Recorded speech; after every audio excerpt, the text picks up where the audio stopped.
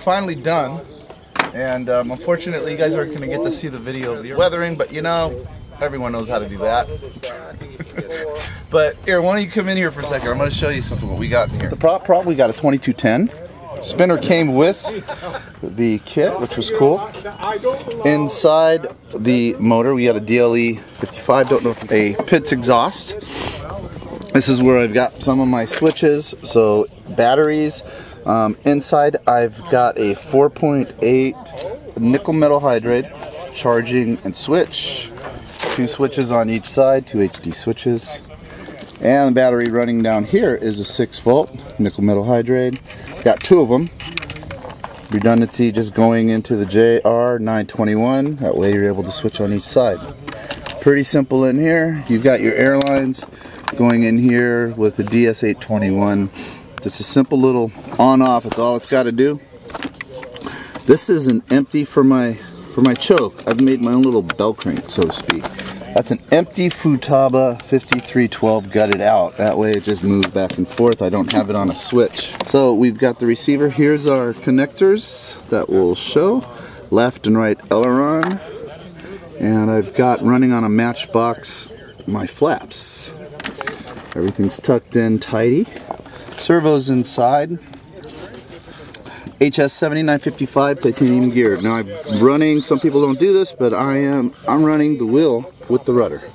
So wheel and rudder do turn at the same time. Sometimes they put them on a different servo. And these 2 are my elevators, and those are 56 45 MG high techs. Kind of love high techs. So on this side we got a fill-in right here. Next to this, as we fill it up, it's a little pressure gauge as it comes out. 100 pressures takes this thing out 4 notches. And ignition cutoff. Very, very important. Everybody get one of these fiber optic transmitter ignition cutoffs. Go to www.smartfly.com. Okay, Smartfly, I want a new one when you hear this. And that's about all there is to this thing. It's pretty basic inside. Alright, we're gathering a giant today. It's going to be a cool day. This won't be the maiden flight. Unfortunately, I'm a little superstitious about showing the first flight. A lot of the guys out here have kind of showed me the proof of that. One thing every warbird needs, make your own little custom stand. These things are pretty cool. There's not much to it. You want to set that in, and so what it does is it pops in there, sits in place like that. Just have an extra hand now.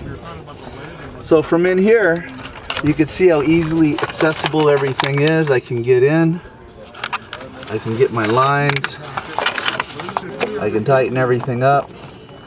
Alright, there's our flaps. Put these little clips on here, it just helps keep the servos together. I always on my ailerons, I'll at least put something on one side.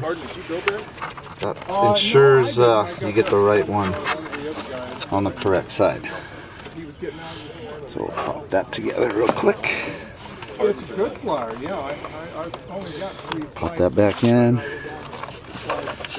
And you know, the best thing to do when you're doing this is normally don't make a video so you don't screw up. Like I just did. So here, that's why I ran out of one. See, always look. Okay. Here's my Matchbox, by the way, for the... Oh, yeah. Yeah, Matchbox. That'd be handy. Helps to be able to have your flaps together. There, that's right. Now we just get everything tucked in nicely. Be careful not to pinch anything. Let's take off our 3rd arm.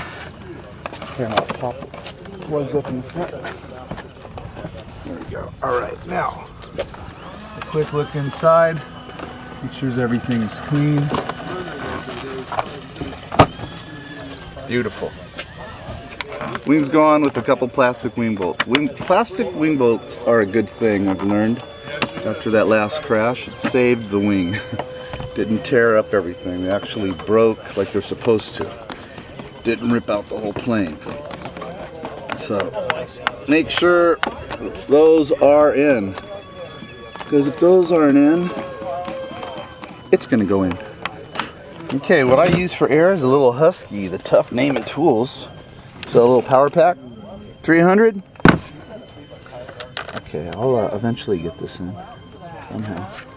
All right, let's pop that in. It's got a nice gauge.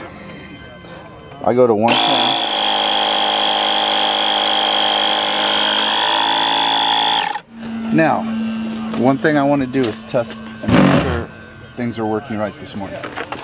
So we need to get the receipt. I've got some giant Robart retracts. These are really nice. You can see they got some little mini struts set up in there. The tail wheel is retractable. Alright, we're on. Gears down. Gears up. Alright, it's working. Just one cycle. And I normally do 4 cycles on setup just to make sure everything's working. Check the flaps. So there's 4. And that one's a little slow on that side, but you know, as long as they come up, I don't care. And that's good enough for me. So it looks like we don't have any air leaks. What I also like to do is, after that was 5, I believe, is I'll hook this back up to see how much air I have. And I've probably got about 60, I should have about 60 pounds, give or take, and I do. So that's still enough for a couple more. Worst case scenario, if I decide to do a bunch of touch and goes. And get it back up to